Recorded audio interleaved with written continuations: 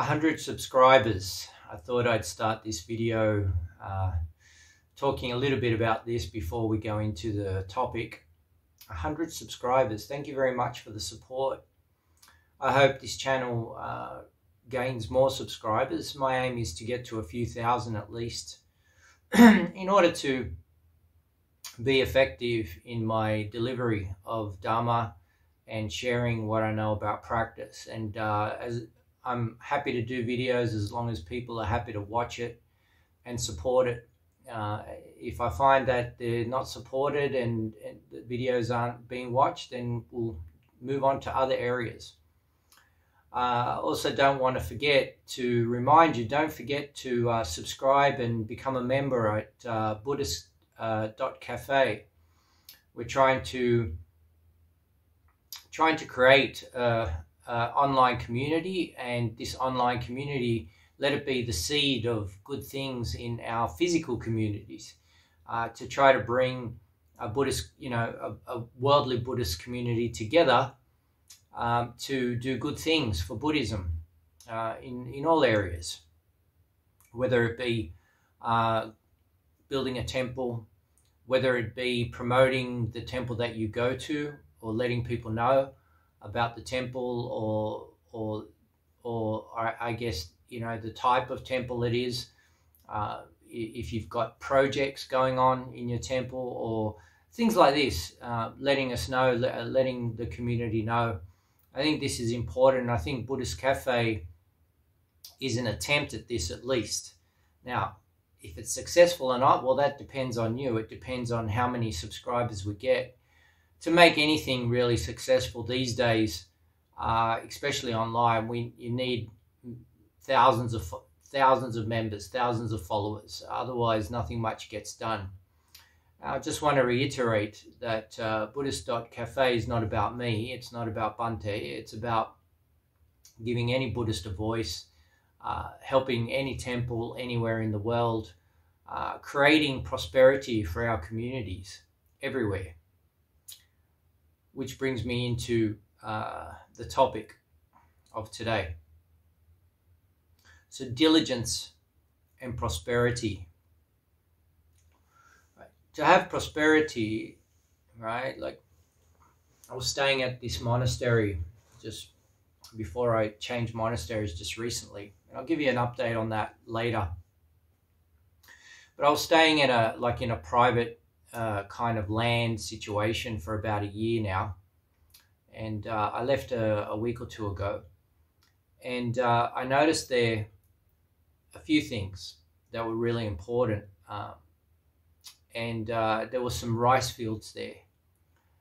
And I noticed how hard the farmers work in the rice field.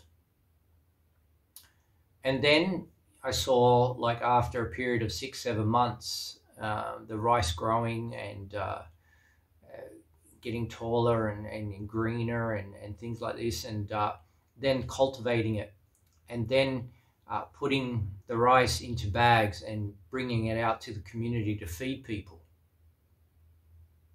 Now, without this kind of diligence, people won't eat in this case, right? I'm not saying they won't eat, but I'm just using it as a metaphor in this example, right? The fact is that diligence, that hard diligence, that effort and that diligence those few farmers put into those crops leads to prosperity for a lot of people. It puts rice in the mouths of a lot of people. It feeds a lot of people, right? And I think that diligence is definitely one virtue that, if you're a layperson and you want to have things in life and want to get to a better tomorrow, you want to have a prosperous life, well, diligence is definitely an ingredient you need to add to your menu every day, all the time. Try to be diligent in everything you do, not to be lazy, not to try to cut corners. Really go 100% in everything you do with absolute diligence, with complete diligence in everything you do. No matter how small the project is or how large the project is, do it well. Be thorough and consistent with it, which are two other ingredients which I talk about quite a lot. There's discourse in the gradual discourses of the Samyutta. I think that's the right interpretation, translation. But anyway, there's where Buddha talks about certain things, just certain qualities, and one is diligence is definitely in there, but there's another one called thorough and consistent, right? Thorough and consistent. So diligence and being thorough and consistent, I guess they all work together. Now, whatever you do, whatever project you do, whether you write a letter or whether you clean your house or whether you wrap a present, a gift, or whatever you do, try to be diligent in everything you do. And also when you're talking with people, communicating with people in your workplace, everything you do, be diligent in terms of the world, right? And that will lead to prosperity for yourself and others around you as well.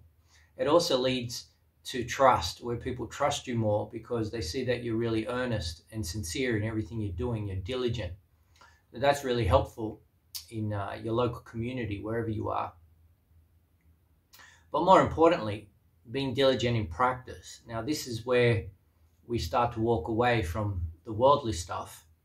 We start to walk into our mind.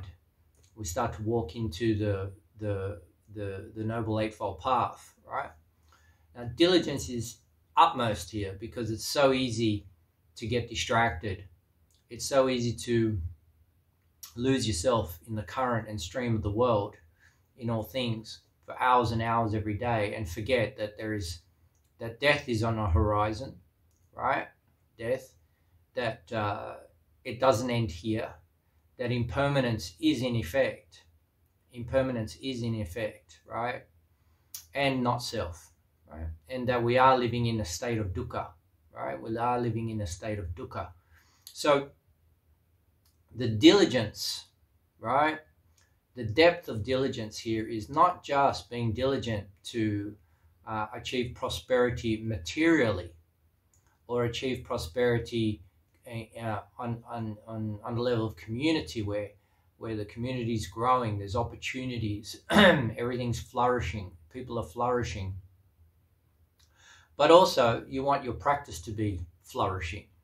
You want to be prosperous in your practice. You want to elevate yourself, give yourself every opportunity to prosper in your practice. And diligence is definitely an ingredient that needs to be developed, cultivated, and ingrained in the mind, right? Because without this thing called diligence, now there's many other qualities: patient perseverance, being thorough and consistent, conviction, confidence. I've talked about a lot of these qualities already, right? But diligence is definitely something the Buddha, if you have studied the suttas, the word diligent comes up quite a lot. In this tradition, the teachers, the senior teachers, talk about Kwam Pian, which is Thai for diligence, right? As an absolute necessity in everything we do, but even more so in practice, right? Because it's diligence that keeps you constantly at it. It's diligence that gives you that no die, no surrender attitude that we need in this practice. And remember the impermanence of it all. Remember this death thing, right? Remember this life and this death, right? There's this life, but there's this death as well, right? They both should be in the same sentence at all times. When we talk about life, we need to talk about what the future is of life. The future is of life is death. It's not retirement, right? So in Buddhism, we know very well what the Buddha talks about. It doesn't end here, right? So diligence is like an investment strategy in yourself, in your own prosperity, not just for this life, and not just for the material things in this life and the communitarian things in this life, but also for prosperity and for flourishing beyond, right? And maybe if we're lucky, we can experience the fruit of path of one of them at least, right? Or fall into the stream etc., etc. Stream entry at least, right? But with strong diligence, with applied diligence in everything we do, right? This for sure, if you develop this and you develop a lot of strength of diligence, your diligence becomes very strong. You'll find that in every corner of your life, right? In any corner of your life, it will lead to something good. It will flourish, even small things, right? And that's important because, you see, dukkha is the unsatisfactory. Dukkha is not bliss, right? In Buddhism, we want bliss. We seek bliss. We seek freedom. We seek betterness. We seek the better things. We seek ecstasy. We seek, and I'm not talking about drugs. I'm talking about in mind, right? Even so, you know, some Buddhists talk about, well, it's not some, but I guess a lot of people talk about jhanas. Well, jhanas are states of mind which are excellent. They're excellent states of mind according to the Buddha in according to the canon in the discourses. The Buddha praises jhana, but praises the bliss of nibbana. See, we are pleasure seekers in a way, Buddhists, where we're trying to seek the better things all the time. We're seeking greener pastures pretty much all the time, but it's not out there, right? It's in here.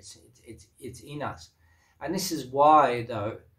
See, discipline and diligence creates the prosperity. And this is where the link gets missed a lot, because in general, people tend to like to eat the cake, but not cook the cake or make the cake. Get the ingredients and go through people just want to buy it and just get that gratification, that instant gratification. Discipline and diligence is what gives you that prosperity, is what takes you to bliss. That diligence to stay on the cultivation and development of factors, right? So this is really important, because it's very difficult to do anything if you just don't get out of bed in the morning. If you're lazy with yourself, it's hard to be prosperous. It's hard to be prosperous in normal life, and it's definitely difficult to be prosperous in the Buddhist life, in the Buddhist goal, right? Which is that third noble truth, that all this, everything I'm doing, everything that what a temple does, all of the fuss, everything is centered around that one focus.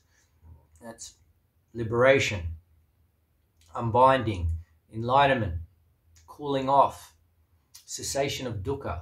That's what we're trying to get to. That's the ultimate prosperity there is. That's the ultimate prosperous point, I guess. And I don't even know if it's a point, but I guess it could be called an experience. I suppose Nibbana, no explanation applies, right?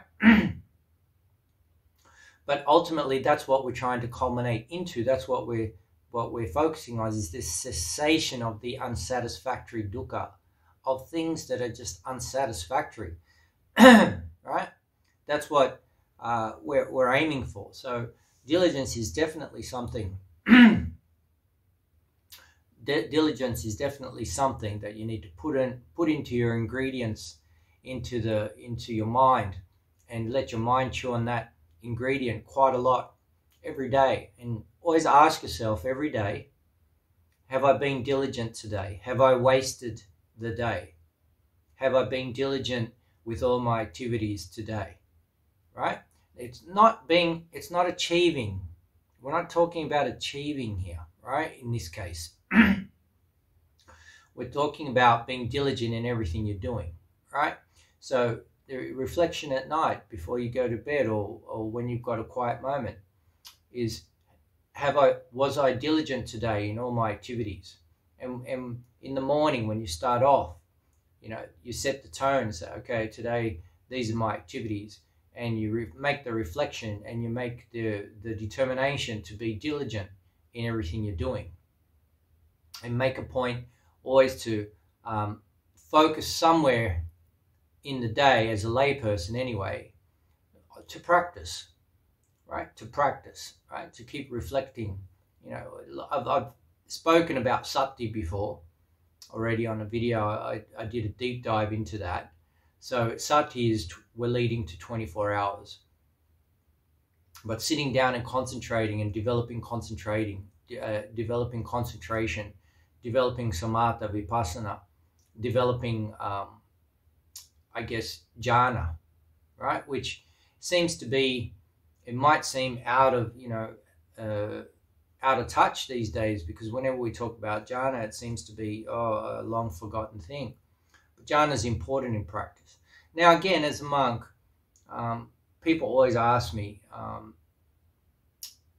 you know, can you enter jhana? Can you achieve? Look, monks, we can't talk about any of that, right? We can just talk about it in the sense of there's jhana, but whether we can or not, that's a subject we can't enter.